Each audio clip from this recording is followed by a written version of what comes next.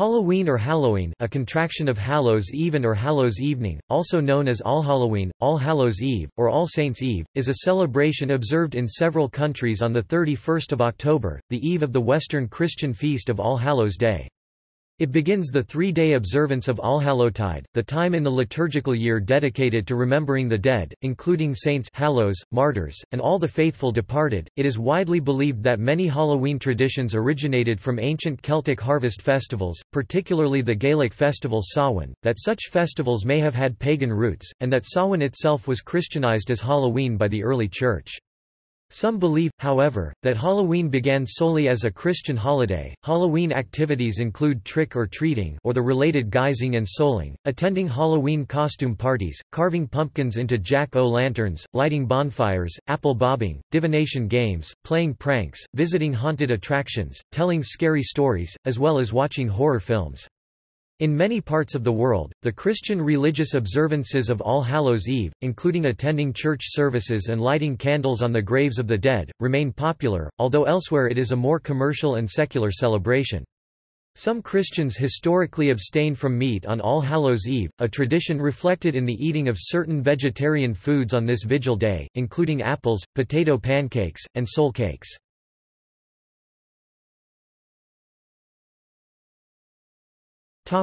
Etymology.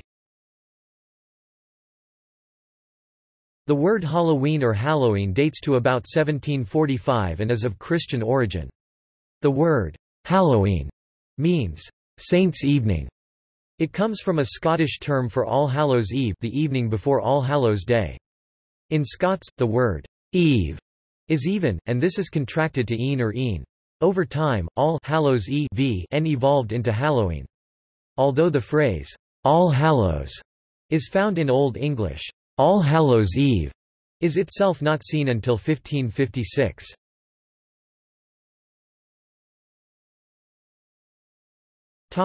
History.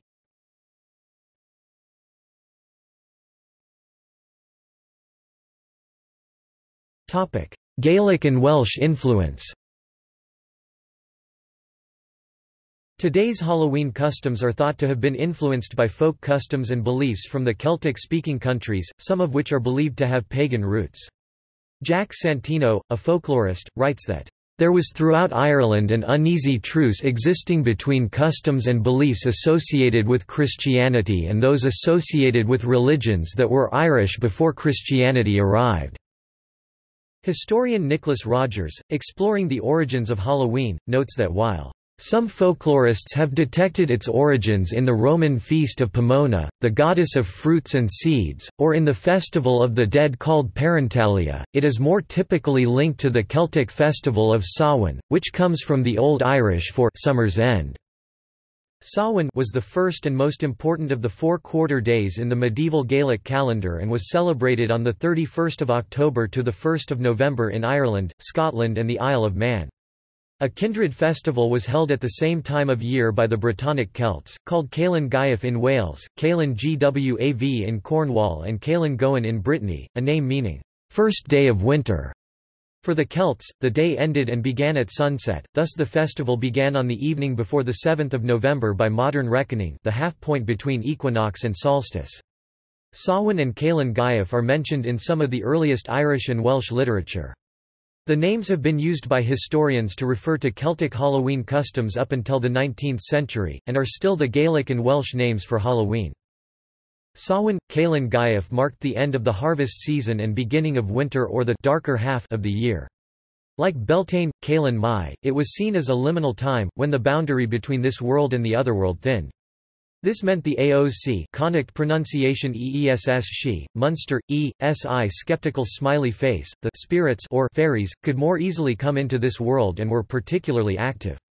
Most scholars see the AOC as degraded versions of ancient gods, whose power remained active in the people's minds even after they had been officially replaced by later religious beliefs. The AOC were both respected and feared, with individuals often invoking the protection of God when approaching their dwellings. At Samhain, it was believed that the AOC needed to be propitiated to ensure that the people and their livestock survived the winter. Offerings of food and drink, or portions of the crops, were left outside for the AOC. The souls of the dead were also said to revisit their homes seeking hospitality.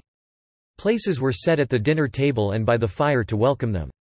The belief that the souls of the dead return home on one night of the year and must be appeased seems to have ancient origins and is found in many cultures throughout the world. In 19th-century Ireland, candles would be lit and prayers formally offered for the souls of the dead. After this the eating, drinking, and games would begin. Throughout Ireland and Britain, the household festivities included rituals and games intended to foretell one's future, especially regarding death and marriage. Apples and nuts were often used in these divination rituals. They included apple bobbing, nut roasting, scrying or mirror gazing, pouring molten lead or egg whites into water, dream interpretation, and others.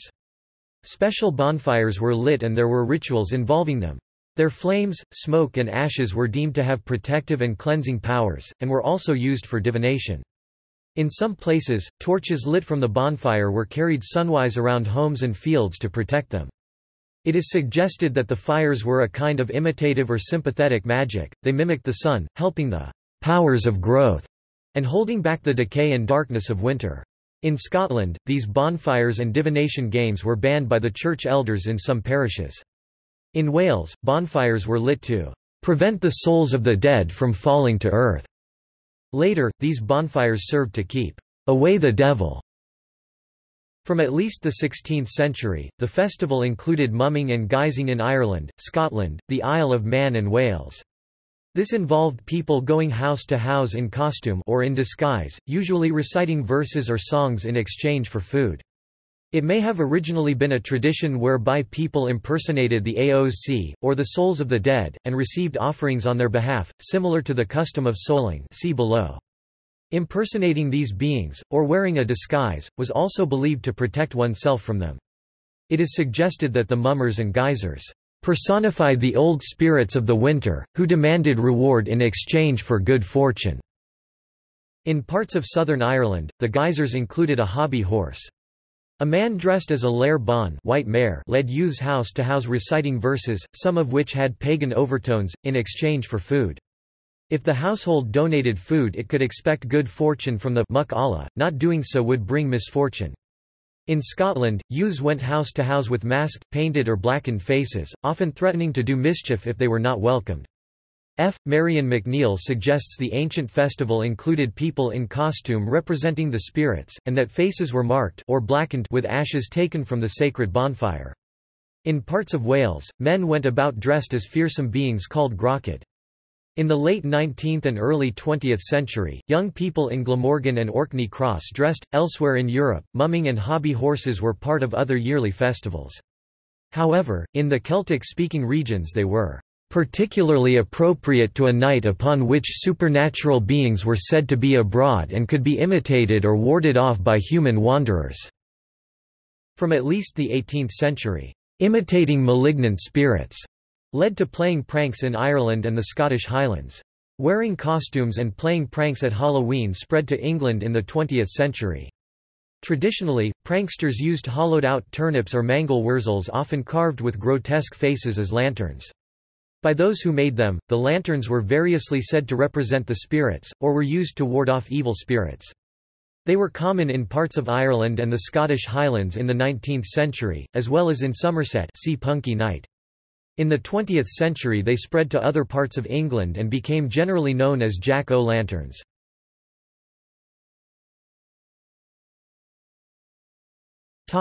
Christian influence. Today's Halloween customs are thought to have been influenced by Christian dogma and practices derived from it. Halloween is the evening before the Christian holy days of All Hallows' Day, also known as All Saints or Hallowmass, on the 1st of November and All Souls' Day on the 2nd of November, thus giving the holiday on the 31st of October the full name of All Hallows' Eve, meaning the evening before All Hallows' Day. Since the time of the early Church, major feasts in Christianity such as Christmas, Easter and Pentecost had vigils that began the night before, as did the Feast of All Hallows. These 3 days are collectively called Allhallowtide and are a time for honoring the saints and praying for the recently departed souls who have yet to reach heaven. Commemorations of All Saints and Martyrs were held by several churches on various dates, mostly in springtime. In 609, Pope Boniface IV rededicated the Pantheon in Rome to Saint Mary and all martyrs on 13 May. This was the same date as Lemuria, an ancient Roman festival of the dead, and the same date as the commemoration of All Saints in Edessa in the time of Ephraim. The Feast of All Hallows, on its current date in the Western Church, may be traced to Pope Gregory III's 731–741 founding of an oratory in St. Peter's for the relics of the holy apostles and of all saints, martyrs and confessors. In 835, All Hallows' Day was officially switched to 1 November, the same date as Samhain, at the behest of Pope Gregory IV. Some suggest this was due to Celtic influence, while others suggest it was a Germanic idea, although it is claimed that both Germanic and Celtic-speaking peoples commemorated the dead at the beginning of winter. They may have seen it as the most fitting time to do so, as it is a time of dying in nature. It is also suggested that the change was made on the practical grounds that Rome in summer could not accommodate the great number of pilgrims who flocked to it, and perhaps because of public health considerations regarding Roman fever, a disease that claimed a number of lives during the sultry summers of the region. By the end of the 12th century they had become holy days of obligation across Europe and involved such traditions as ringing church bells for the souls in purgatory. In addition, it was customary for criers dressed in black to parade the streets, ringing a bell of mournful sound and calling on all good Christians to remember the poor souls. Souling, the custom of baking and sharing soul cakes for all christened souls, has been suggested as the origin of trick-or-treating. The custom dates back at least as far as the 15th century and was found in parts of England, Flanders, Germany and Austria. Groups of poor people, often children, would go door to door during Allhallowtide, collecting soul cakes, in exchange for praying for the dead, especially the souls of the giver's friends and relatives. Soul cakes would also be offered for the souls themselves to eat, or the soulers would act as their representatives. As with the Lenten tradition of hot cross buns, Allhallowtide soul cakes were often marked with a cross, indicating that they were baked as alms. Shakespeare mentions souling in his comedy The Two Gentlemen of Verona 1593. On the custom of wearing costumes, Christian minister Prince Sori Kanta wrote, "It was traditionally believed that the souls of the departed wandered the earth until All Saints' Day, and All Hallows' Eve provided one last chance for the dead to gain vengeance on their enemies before moving to the next world. In order to avoid being recognized by any soul that might be seeking such vengeance, people would don masks or costumes to disguise their identities." It is claimed that in the Middle Ages, churches that were too poor to display the relics of martyred saints at Allhallowtide let parishioners dress up as saints instead. Some Christians continue to observe this custom at Halloween today. Leslie Bannatyne believes this could have been a Christianization of an earlier pagan custom. While souling, Christians would carry with them lanterns made of hollowed-out turnips. It has been suggested that the carved jack-o'-lantern, a popular symbol of Halloween, originally represented the souls of the dead. On Halloween, in medieval Europe, fires served a dual purpose, being lit to guide returning souls to the homes of their families, as well as to deflect demons from haunting sincere Christian folk. Households in Austria, England and Ireland often had candles burning in every room to guide the souls back to visit their earthly homes. These were known as soul lights. Many Christians in mainland Europe, especially in France, believed that once a year, on Halloween, the dead of the churchyards rose for one wild, hideous carnival, known as the Danse Macabre, which has often been depicted in church decoration. Christopher Almond and Rosamund McKitterick write in the New Cambridge Medieval History that Christians were moved by the sight of the infant Jesus playing on his mother's knee, their hearts were touched by the Pietà, and patron saints reassured them by their presence. But, all the while, the Danse Macabre urged them not to forget the end of all earthly things. This Danse Macabre was enacted at village pageants and at court masques, with people dressing up as corpses from various strata of society, and may have been the origin of modern-day Halloween costume parties. In parts of Britain, these customs came under attack during the Reformation as some Protestants berated purgatory as a «popish» doctrine incompatible with their notion of predestination. Thus, for some nonconformist Protestants, the theology of All Hallows' Eve was redefined, without the doctrine of purgatory. The returning souls cannot be journeying from purgatory on their way to heaven, as Catholics frequently believe and assert. Instead, the so-called ghosts are thought to be in actuality evil spirits. As such they are threatening. Other Protestants maintained belief in an intermediate state, known as Hades, bosom of Abraham, and continued to observe the original customs, especially souling, candlelit processions and the ringing of church bells in memory of the dead. Mark Donnelly, a professor of medieval archaeology, and historian Daniel Deal, with regard to the evil spirits, on Halloween, write that, "Barns and homes were blessed to protect people and livestock from the effect of witches, who were believed to accompany the malignant spirits as they traveled the earth." In the 19th century, in some rural parts of England, families gathered on hills on the night of All Hallows' Eve. One held a bunch of burning straw on a pitchfork while the rest knelt around him in a circle, praying for the souls of relatives and friends until the flames went out. This was known as Teenlay. Other customs included the Tyndall fires in Derbyshire and all-night vigil bonfires in Hertfordshire which were lit to pray for the departed. The rising popularity of Guy Fawkes Night, the 5th of November, from 1605 onward, saw many Halloween traditions appropriated by that holiday instead, and Halloween's popularity waned in Britain, with the noteworthy exception of Scotland. There and in Ireland, they had been celebrating Samhain and Halloween since at least the early Middle Ages, and the Scottish Kirk took a more pragmatic approach to Halloween, seeing it as important to the life cycle and rites of passage of communities and thus ensuring its survival in the country. In France, some Christian families, on the night of All Hallows' Eve, prayed beside the graves of their loved ones, setting down dishes full of milk for them. On Halloween, in Italy, some families left a large meal out for ghosts of their past relatives, before they departed for church services. In Spain, on this night, special pastries are baked, known as bones of the holy, Spanish, huesos de santo, and put them on the graves of the churchyard, a practice that continues to this day.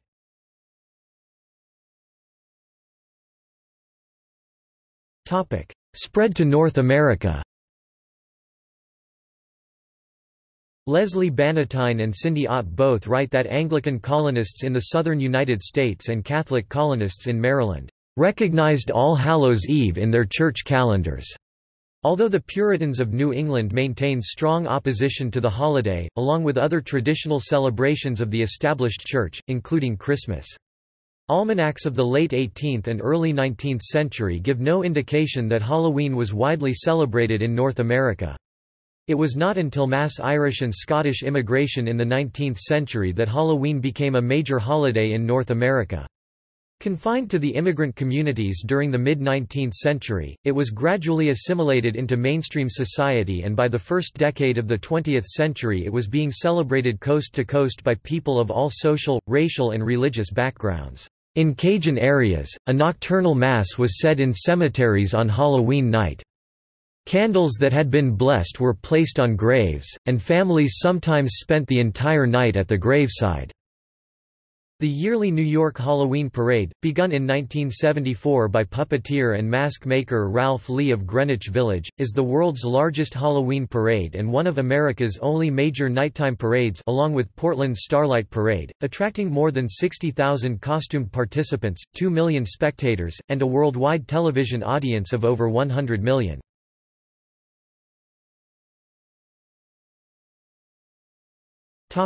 Symbols.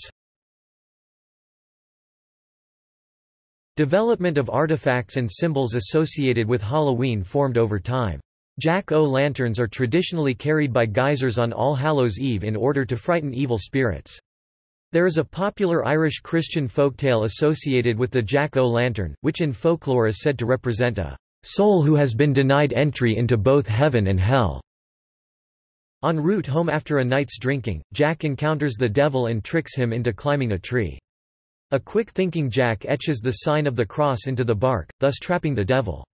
Jack strikes a bargain that Satan can never claim his soul. After a life of sin, drink, and mendacity, Jack is refused entry to heaven when he dies. Keeping his promise, the devil refuses to let Jack into hell and throws a live coal straight from the fires of hell at him. It was a cold night, so Jack places the coal in a hollowed-out turnip to stop it from going out, since which time Jack and his lantern have been roaming looking for a place to rest. In Ireland and Scotland, the turnip has traditionally been carved during Halloween, but immigrants to North America use the native pumpkin, which is both much softer and much larger, making it easier to carve than a turnip. The American tradition of carving pumpkins is recorded in 1837 and was originally associated with harvest time in general, not becoming specifically associated with Halloween until the mid to late 19th century. The modern imagery of Halloween comes from many sources, including Christian eschatology, national customs, works of Gothic and horror literature such as the novels Frankenstein and Dracula, and classic horror films such as Frankenstein and the Mummy. Imagery of the skull, a reference to Golgotha in the Christian tradition, serves as a reminder of death and the transitory quality of human life, and is consequently found in Memento Mori and Vanitas compositions. Skulls have therefore been commonplace in Halloween, which touches on this theme. Traditionally, the back walls of churches are decorated with a depiction of the Last Judgment, complete with graves opening and the dead rising, with a heaven filled with angels and a hell filled with devils, a motif that has permeated the observance of this Triduum. One of the earliest works on the subject of Halloween is from Scottish poet John Mayne, who, in 1780, made note of pranks at Halloween. What fearful pranks ensue, as well as the supernatural associated with the night. Bogies, ghosts, influencing Robert Burns' Halloween, 1785. Elements of the autumn season, such as pumpkins, corn husks, and scarecrows, are also prevalent. Homes are often decorated with these types of symbols around Halloween. Halloween imagery includes themes of death, evil, and mythical monsters. Black, orange, and sometimes purple are Halloween's traditional colors.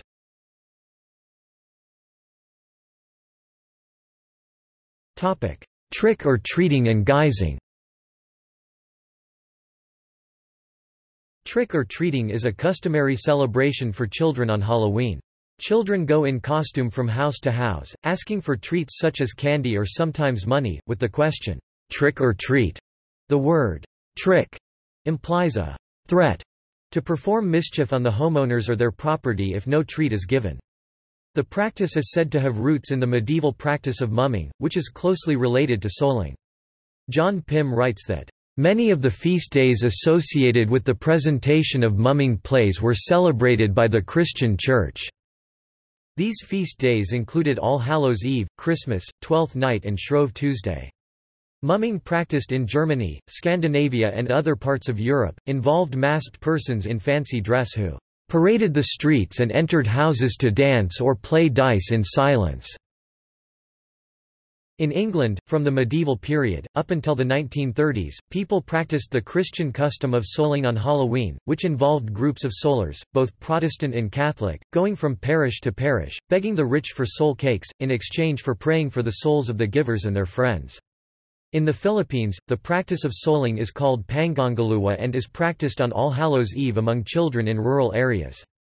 People drape themselves in white cloths to represent souls and then visit houses, where they sing in return for prayers and sweets. In Scotland and Ireland, guising, children disguised in costume going from door to door for food or coins, is a traditional Halloween custom, and is recorded in Scotland at Halloween in 1895, where masqueraders in disguise carrying lanterns made out of scooped-out turnips, visit homes to be rewarded with cakes, fruit, and money.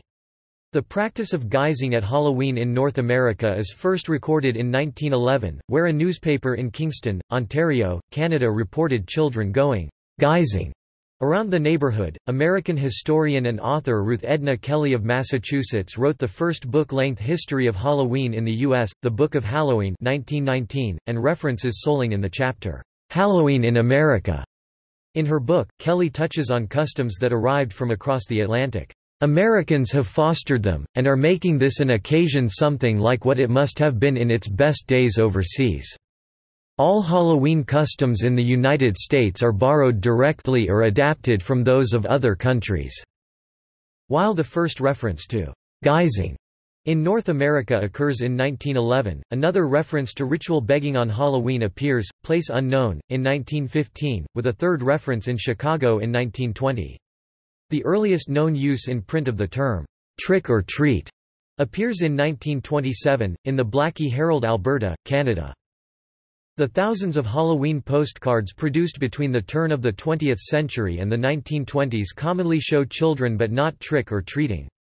Trick-or-treating does not seem to have become a widespread practice until the 1930s, with the first U.S. appearances of the term in 1934, and the first use in a national publication occurring in 1939. A popular variant of trick-or-treating, known as trunk-or-treating or Halloween tailgating, occurs when children are offered treats from the trunks of cars parked in a church parking lot, or sometimes, a school parking lot. In a trunk-or-treat event, the trunk boot of each automobile is decorated with a certain theme, such as those of children's literature, movies, scripture, and job roles. Trunk-or-treating has grown in popularity due to its perception as being more safe than going door to door, a point that resonates well with parents, as well as the fact that it solves the rural conundrum in which homes are built a half-mile apart.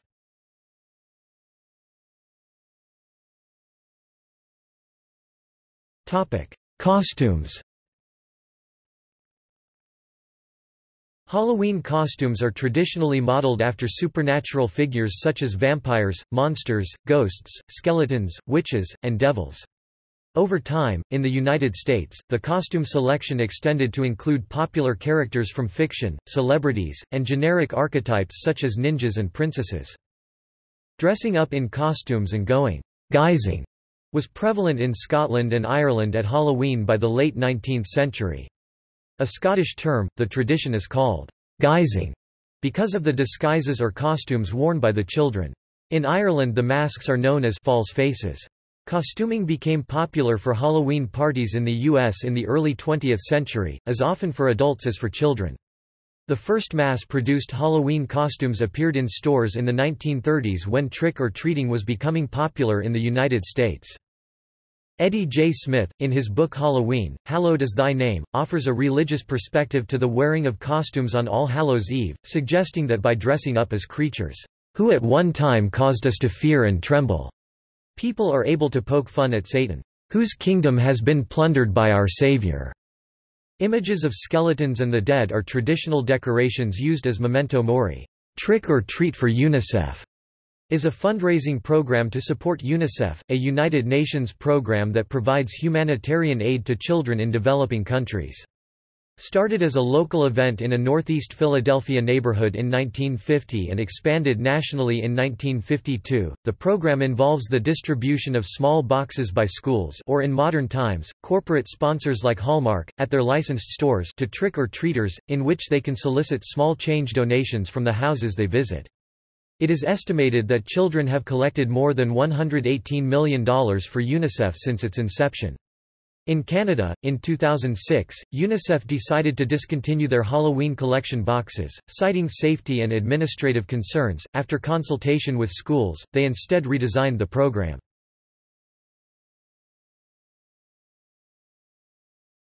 Topic: Pet costumes. According to a 2018 report from the National Retail Federation, 30 million Americans will spend an estimated $480 million on Halloween costumes for their pets in 2018. This is up from an estimated $200 million in 2010. The most popular costumes for pets are the pumpkin, followed by the hot dog, and the bumblebee in third place.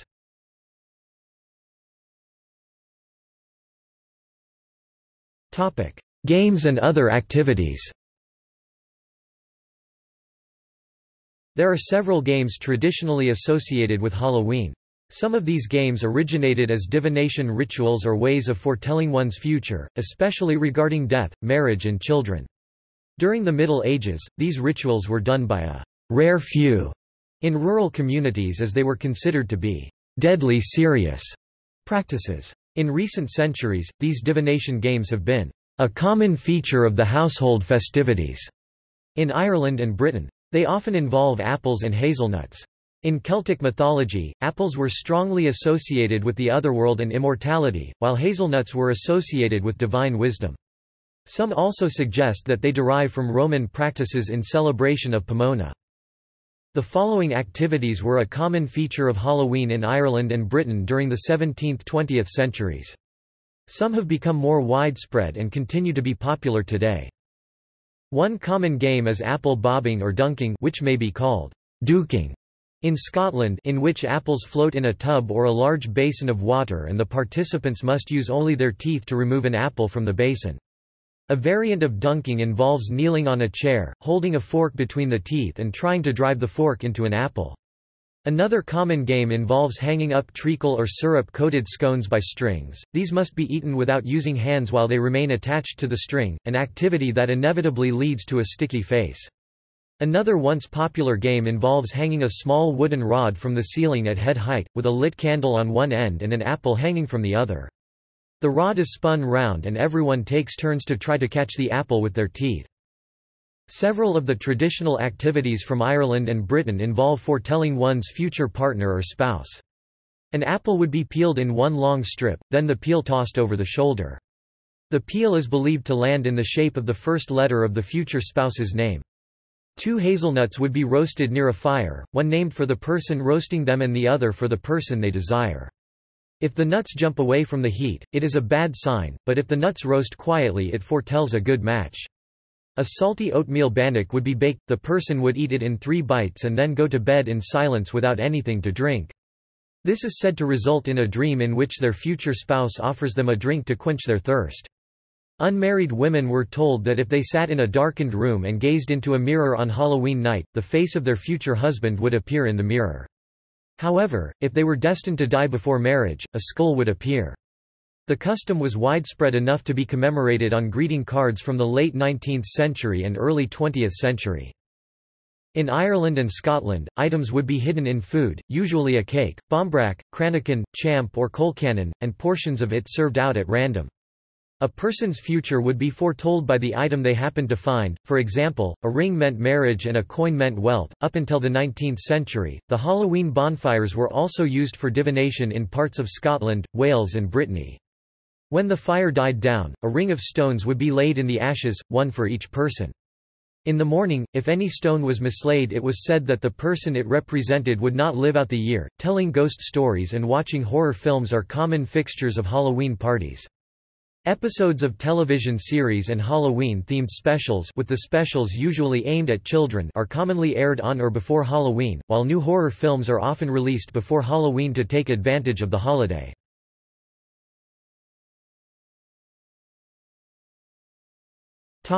Haunted attractions.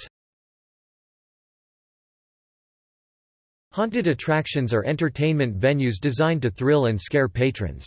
Most attractions are seasonal Halloween businesses that may include haunted houses, corn mazes, and hayrides, and the level of sophistication of the effects has risen as the industry has grown.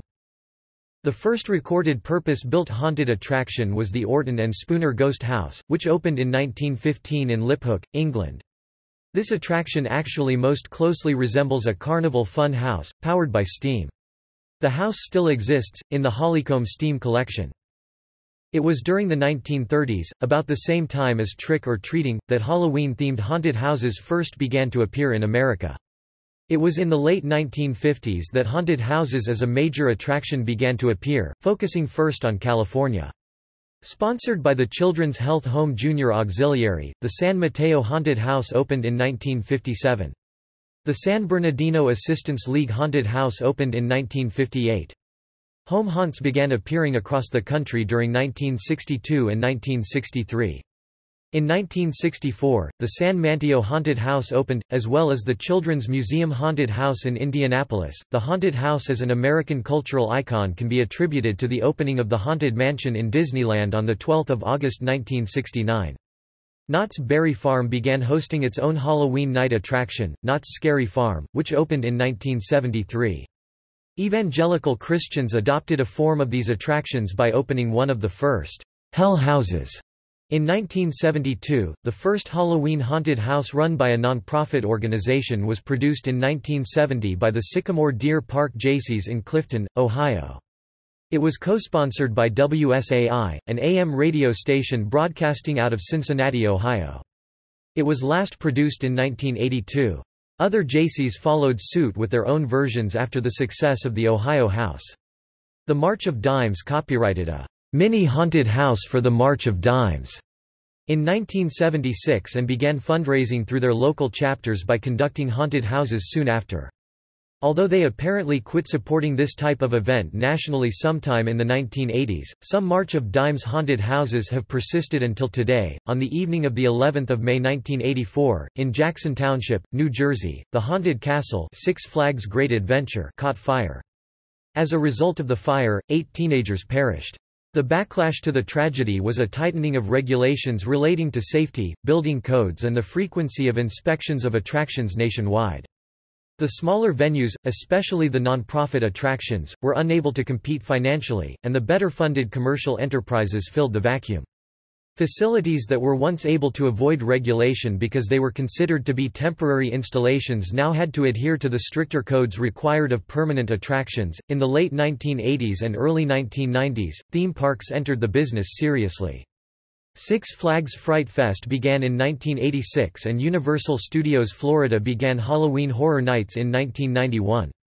Knott's Scary Farm experienced a surge in attendance in the 1990s as a result of America's obsession with Halloween as a cultural event.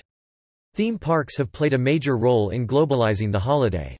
Universal Studios Singapore and Universal Studios Japan both participate, while Disney now mounts Mickey's not-so-scary Halloween party events at its parks in Paris, Hong Kong and Tokyo, as well as in the United States. The theme park haunts are by far the largest, both in scale and attendance.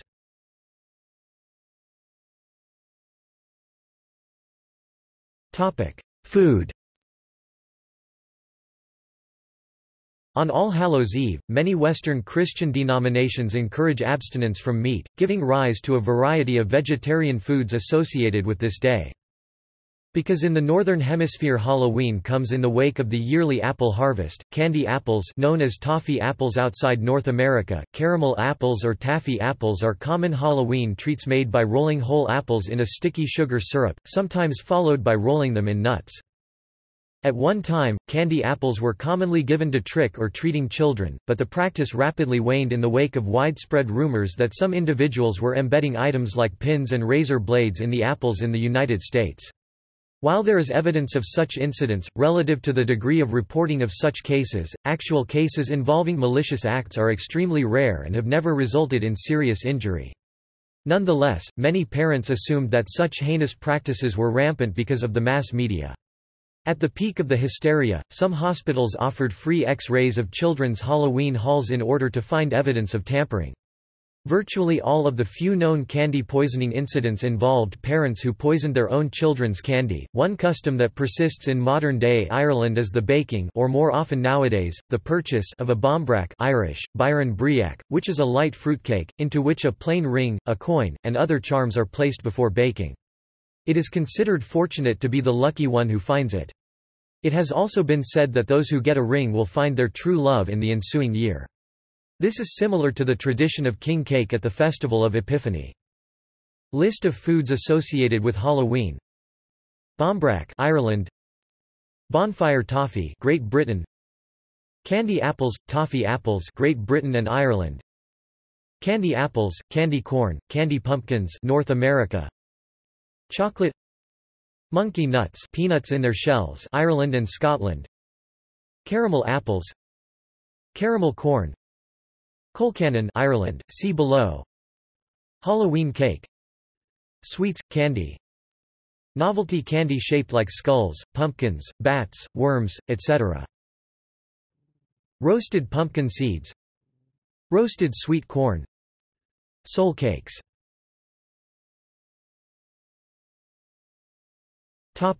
Christian religious observances. On Halloween, All Hallows' Eve, in Poland, believers were once taught to pray out loud as they walk through the forests in order that the souls of the dead might find comfort. In Spain, Christian priests in tiny villages toll their church bells in order to remind their congregants to remember the dead on All Hallows' Eve. In Ireland, and among immigrants in Canada, a custom includes the Christian practice of abstinence, keeping All Hallows' Eve as a meat-free day, and serving pancakes or colcannon instead. In Mexico, children make an altar to invite the return of the spirits of dead children, angelitos. The Christian Church traditionally observed Halloween through a vigil. Worshippers prepared themselves for feasting on the following All Saints' Day with prayers and fasting. This church service is known as the Vigil of All Hallows or the Vigil of All Saints. An initiative known as Night of Light seeks to further spread the Vigil of All Hallows throughout Christendom. After the service, suitable festivities and entertainments often follow, as well as a visit to the graveyard or cemetery, where flowers and candles are often placed in preparation for All Hallows Day. In Finland, because so many people visit the cemeteries on All Hallows Eve to light votive candles there, they are known as Valimeri, or Seas of Light. Today, Christian attitudes towards Halloween are diverse. In the Anglican Church, some dioceses have chosen to emphasize the Christian traditions associated with All Hallows Eve. Some of these practices include praying, fasting and attending worship services. O Lord our God, increase, we pray thee, and multiply upon us the gifts of thy grace, that we, who do prevent the glorious festival of all thy saints, may of thee be enabled joyfully to follow them in all virtuous and godly living. Through Jesus Christ, our Lord, who liveth and reigneth with thee, in the unity of the Holy Ghost, ever one God, world without end. Amen. Collect of the Vigil of All Saints, the Anglican Breviary. Other Protestant Christians also celebrate All Hallows Eve as Reformation Day, a day to remember the Protestant Reformation, alongside All Hallows Eve or independently from it. This is because Martin Luther is said to have nailed his 95 Theses to All Saints' Church in Wittenberg on All Hallows Eve. Often, harvest festivals, or Reformation festivals, are held on All Hallows Eve, in which children dress up as Bible characters or reformers. In addition to distributing candy to children who are trick-or-treating on Halloween, many Christians also provide gospel tracts to them. One organization, the American Tract Society, stated that around 3 million gospel tracts are ordered from them alone for Halloween celebrations. Others order Halloween-themed scripture candy to pass out to children on this day. Some Christians feel concerned about the modern celebration of Halloween because they feel it trivializes, or celebrates, paganism, the occult, or other practices and cultural phenomena deemed incompatible with their beliefs. Father Gabriele Amorth, an exorcist in Rome, has said, "If English and American children like to dress up as witches and devils on one night of the year, that is not a problem. If it is just a game, there is no harm in that." In more recent years, the Roman Catholic Archdiocese of Boston has organized a Saint Fest on Halloween. Similarly, many contemporary Protestant churches view Halloween as a fun event for children, holding events in their churches where children and their parents can dress up, play games, and get candy for free. To these Christians, Halloween holds no threat to the spiritual lives of children, being taught about death and mortality, and the ways of the Celtic ancestors actually being a valuable life lesson and a part of many of their parishioners' heritage. Christian minister Sam Portaro wrote that Halloween is about using humor and ridicule to confront the power of death. In the Roman Catholic Church, Halloween's Christian connection is acknowledged, and Halloween celebrations are common in many Catholic parochial schools. Many fundamentalist and evangelical churches use hell houses and comic-style tracts in order to make use of Halloween's popularity as an opportunity for evangelism. Others consider Halloween to be completely incompatible with the Christian faith due to its putative origins in the Festival of the Dead celebration. Indeed, even though Eastern Orthodox Christians observe All Hallows Day on the first Sunday after Pentecost. The Eastern Orthodox Church recommends the observance of Vespers or a Paraclesis on the Western observance of All Hallows Eve, out of the pastoral need to provide an alternative to popular celebrations.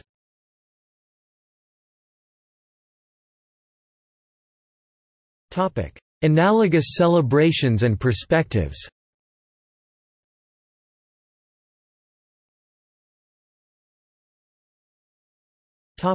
Judaism. According to Alfred J. Kalach in the Second Jewish Book of Y, in Judaism, Halloween is not permitted by Jewish halakha because it violates Leviticus chapter 18 verse 3, which forbids Jews from partaking in Gentile customs. Many Jews observe Yizkor communally 4 times a year, which is vaguely similar to the observance of Allhallowtide in Christianity, in the sense that prayers are said for both martyrs and for one's own family. Nevertheless, many American Jews celebrate Halloween, disconnected from its Christian origins. Reform Rabbi Jeffrey Goldwasser has said that, "There is no religious reason why contemporary Jews should not celebrate Halloween," while Orthodox Rabbi Michael Broyd has argued against Jews observing the holiday. Jews do have the holiday of Purim, where the children dress up in costumes to celebrate.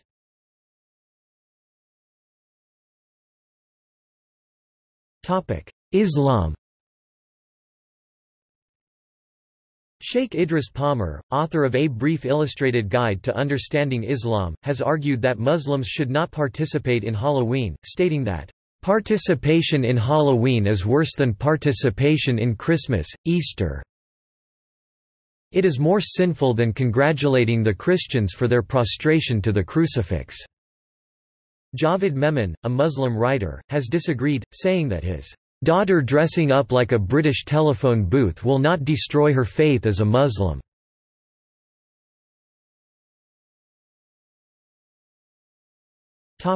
Hinduism. Hindus remember the dead during the festival of Pitru Paksha, during which Hindus pay homage to and perform a ceremony to keep the souls of their ancestors at rest. It is celebrated in the Hindu month of Bhadrapada, usually in mid-September. The celebration of the Hindu festival Diwali sometimes conflicts with the date of Halloween, but some Hindus choose to participate in the popular customs of Halloween. Other Hindus, such as Samya Dasgupta, have opposed the celebration on the grounds that Western holidays like Halloween have begun to adversely affect our indigenous festivals.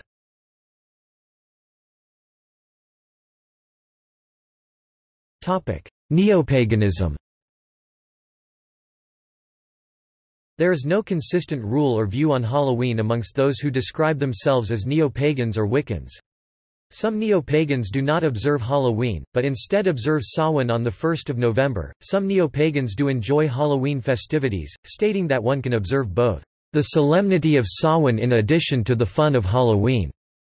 Some neo-pagans are opposed to the celebration of Halloween, stating that it trivializes Samhain and avoid Halloween, because of the interruptions from trick-or-treaters.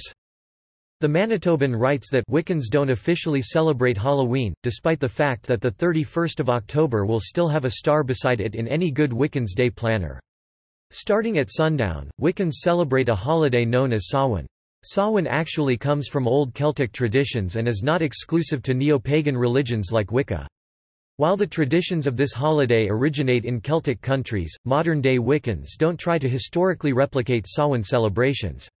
Some traditional Samhain rituals are still practiced, but at its core, the period is treated as a time to celebrate darkness and the dead, a possible reason why Samhain can be confused with Halloween celebrations.